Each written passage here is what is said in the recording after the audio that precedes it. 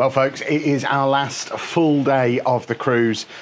We are still on it tonight. We get off like first thing tomorrow morning, but this is our last full day and our first full sea day. We left Amsterdam just after midnight last night. I got a couple of shots of the sail away. It all happened after I finished yesterday's video. But yeah, we sailed out of there dead on midnight. The all aboard time was 11:45 and the ship started moving dead on midnight. There is no messing about. I'm starting to understand why you get those videos of people chasing after the ship now. They have a time they're leaving at that time. No messing. But as you can see, we are at sea. It's about 12 o'clock as I'm starting this video. We've had a fairly lazy morning. Buffet breakfast nowhere near as chaotic as it was earlier in the week. So I'm thinking people are kind of settled into their routines now, know where stuff is, and some of that early chaos is now gone. But we are at sea. We're sort of between Folkestone and Calais on that bit, looking at Google Maps, and there are a lot of ferries around as well. So we're definitely in that bit where the ferries are. Goodness me, do the ferries move a lot faster than our boat. In fact, there's an announcement happening. I'm just going to go and listen to that. It's just the entertainment announcement. I'm not going to worry too much about that. I've already read the instructions. In fact, I was interested when I read the entertainment thing to see that there are 3 Premier League matches being shown live in the bar today, including the 3 o'clock kickoff that we can't watch anywhere at home. I know this is a rant that's probably not fit for a, for a YouTube travel video. We'll talk about it more on stream, I'm sure. But the fact that we can't watch the 3 PM kickoffs in England where they're being played, but you can watch them in the middle of the sea, absolutely bonkers. But yeah, plan for today. Obviously, it is just a day on the ship. Anna's got a massage booked shortly, so I'm going to take her up to the spa and leave her to do massage things. Then I think I'm gonna maybe go and check out the casino. I've not been in that bit yet. Is she listening? I don't think she is. Might go and have a look at the watches. Probably not to buy a watch, but I think I've pretty much explored the entire ship at this point. So we're just going to have a relatively lazy day. I think there's a few shows later in the day that we want to go and see. I might even sneak in one of these football matches that they speak so highly of. And then we need to figure out the disembarkation procedure, which we'll get into, I'm sure, a little bit later in the video, but that's going to start later today because the bulk of our luggage, our checked luggage, has to be left outside our room tonight. And then we get it again once we're off the ship tomorrow morning. And then we have to be out of our room by 8 AM tomorrow morning. So we're basically going to be in the car by 9, I guess. I don't know how long it takes to disembark a ship, but yeah, that's going to be a little bit of a learning curve. As with all this stuff, I did so much research before I came, but none of that prepares you for actually figuring it out and experiencing it for the first time. And I think the last big unusual thing for us is going to be the weird way you have to give your luggage the night before. I guarantee I'm going to give them something I need or end up leaving myself with too much to carry off myself. Almost certainly. It's actually not an unpleasantly cold day today.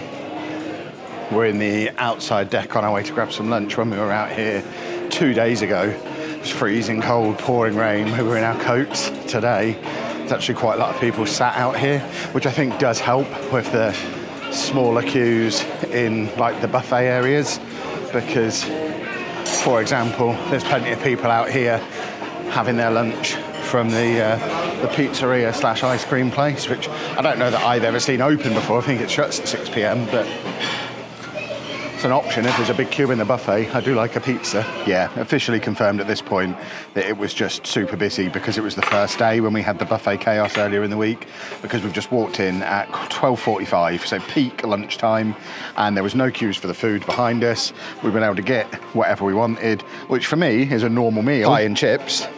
Anna has got a girl dinner concoction of various breads and cucumbers and things. I guess it's almost a sandwich, but we were then also able to just come and grab a table in the dining room, water dispenser. What a time to be alive. And I even got myself a dessert in advance, which is a plum fool, apparently, which feels like an excellent insult that I might start using. Would you be offended if I called you a plum fool? Just dropped Anna off at the spa, which is just 2 floors, 2 decks above our room. It's literally directly above, but dropped her off in there for her massage, which conveniently and entirely coincidentally is at the exact time that the football is on. I mean, sometimes these things just happen randomly. Oh no, and then I got back to my room and the football's accidentally on the TV as well. And the bed's accidentally been made. Oh, I think I'm going to accidentally lie on it and watch football. Okay. Well, it turns out the football was very in and out on the signal, and it was in 480p, so it wasn't much fun to watch. So I've come to wander around the boat.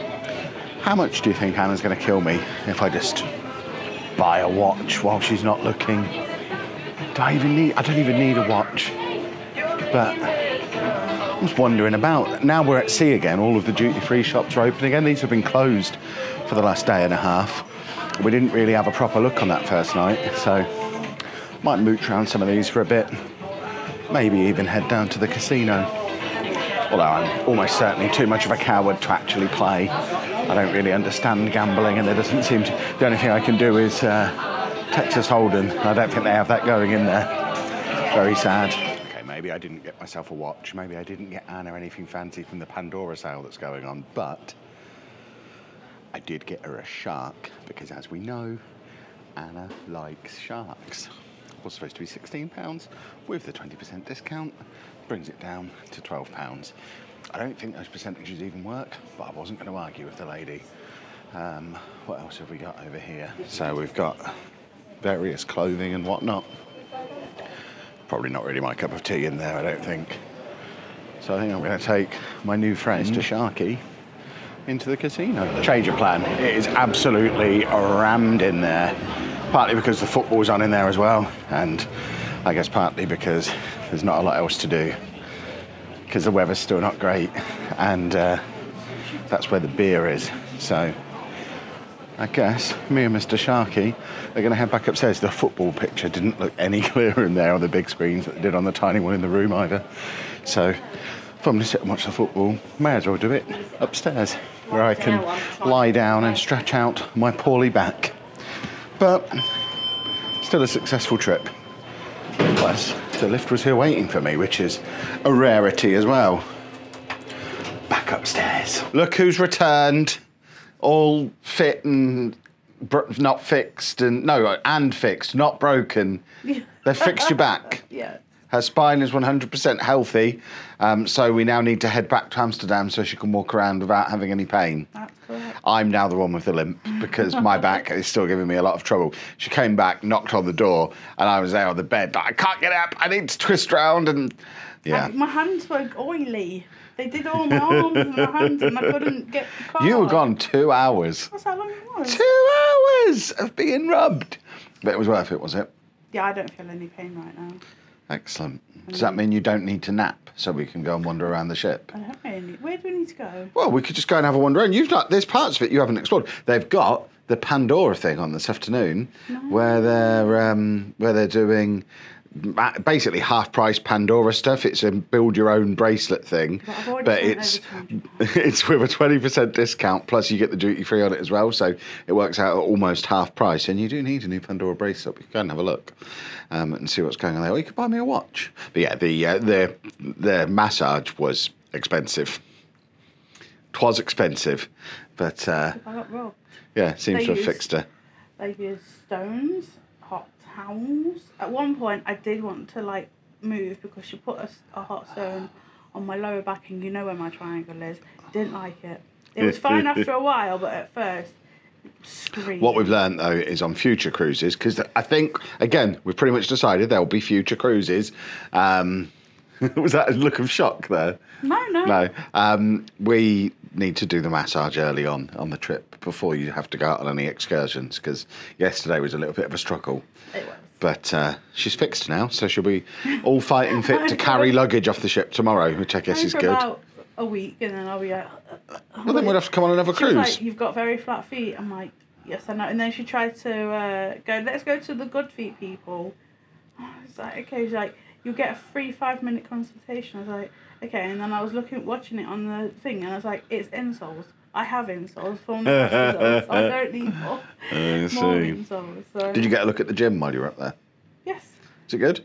It's empty. Better or worse than the one at the hotel we stayed at the other day? Did we see the gym? Yes, we walked through the gym and went into the pool. You were there. Oh, it was a little bit bigger than that. Okay, so not a massive gym. Because I haven't been through to the gym. But there is a nice pool up there for adults only. Should we go swimming?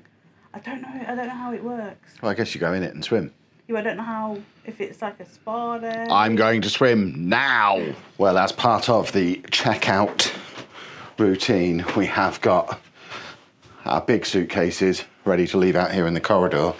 Just to see if anyone's actually already done it yet. Okay, there are a few in each direction.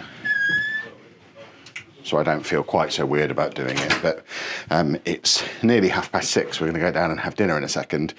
So we've got to have the bulk of our luggage outside of our room by 8, so we probably won't be up here by 8. So we'll leave these out there, go down to dinner.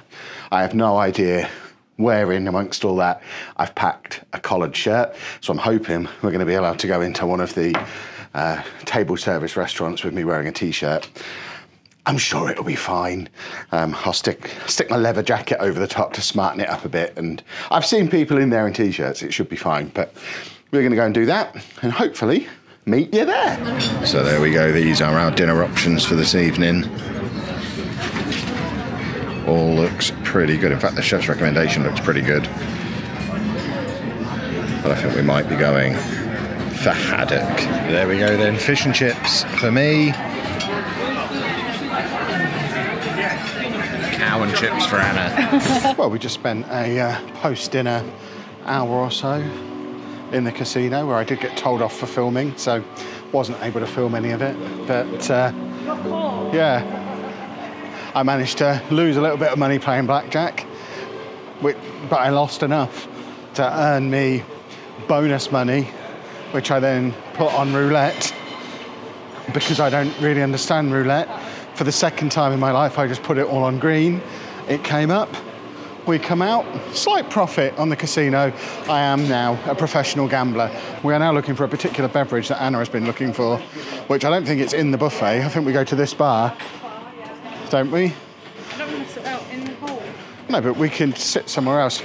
There's a drink that doesn't seem to be available, but is always mentioned on the menu in the buffet. So we've come up here to try and find what bar that drink comes from. Yeah, but the buffet is closed, which is rare. We are back in the cabin, or more specifically on the balcony.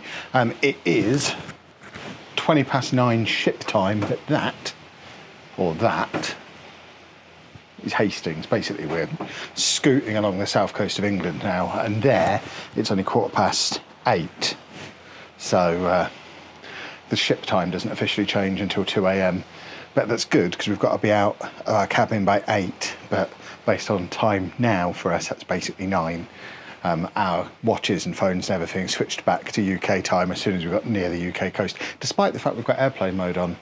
I guess GPS was enough. I don't really understand how that works, but I think we're just going to chill out for the rest of the evening now.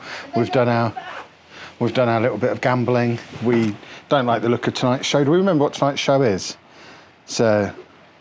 It's some kind of singing thing, but it's not. Yeah, it's like Ibiza Classics or something. So don't think we're going to go down and see the show. We've had our fill of gambling. That will do us for a little while. We have just been sat over a cup of coffee discussing our next cruise. So I think we've officially got the bug, and we are going to be looking to do something else soon. We've got some non-cruise travel coming up first. We've got a trip to Rome, a trip to Edinburgh. We've got a Lanzarote trip booked. I need to go to Dortmund in Germany as well. So there's quite a lot of travel we need to get done over the next couple of months. So there'll be plenty of vlogs. But once we get through this little mad end of the football season spell of traveling all the time, I think we're probably going to try and get an early summer cruise in and maybe go a little bit longer, a little bit warmer, maybe a slightly bigger, slightly newer ship. There's a lot that we would do differently next time. I think we're going to do a video with our tips for first-time cruisers based on some of the mistakes that we've made on this one, not least of which is the fact that our luggage is now gone and we have still got quite a lot of stuff in this room. What? I've got no trousers on. They're trousers. You wear leggings all the time. We have quite a lot of our stuff still in our room, so we're going to be carrying quite a lot off the ship, which is, I a mistake, for sure.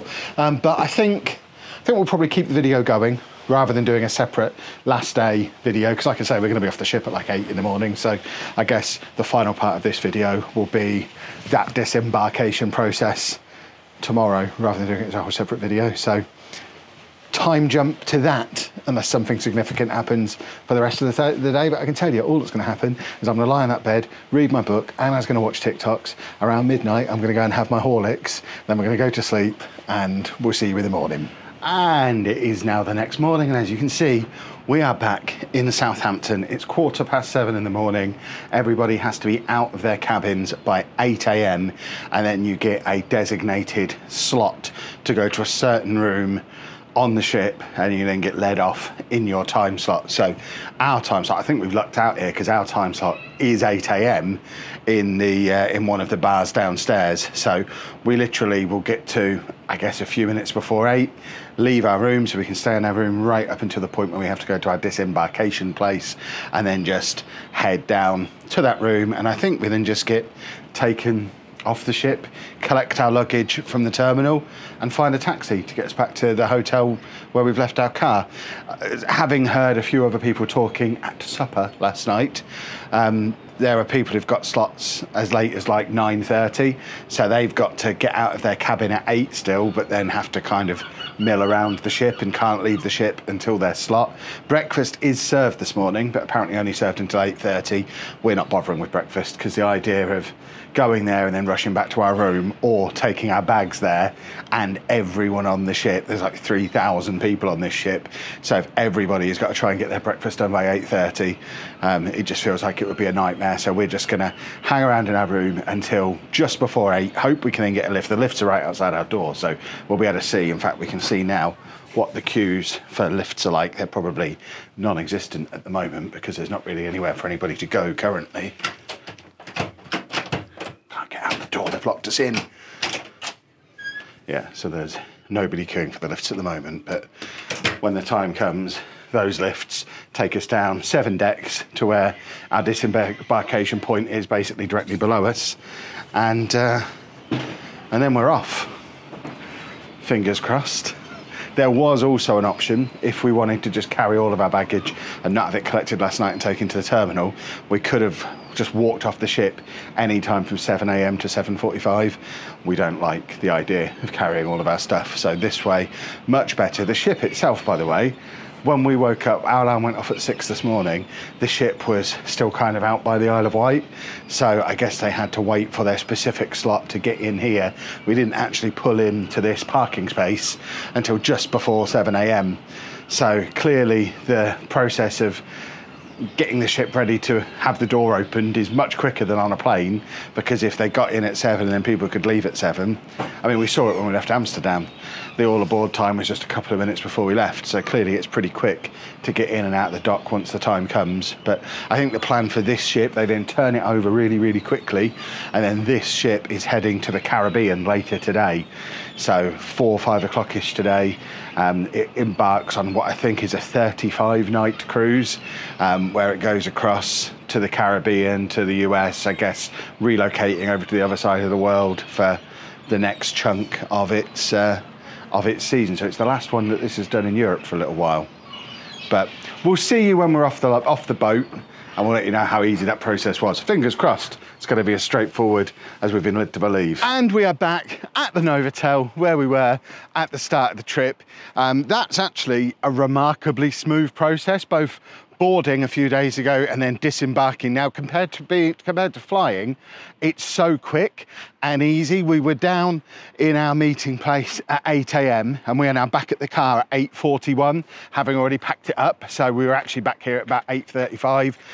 You literally get to your disembarkation point at the right time. They then lead you off. There's a little bit of a queue to get off. You have to scan your cruise card one more time to actually get off the ship. No passport checks, no customs, nothing like that getting off.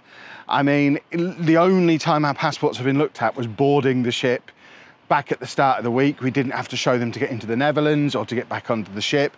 They've not been stamped. I don't really understand how that works, but it was so quick and easy.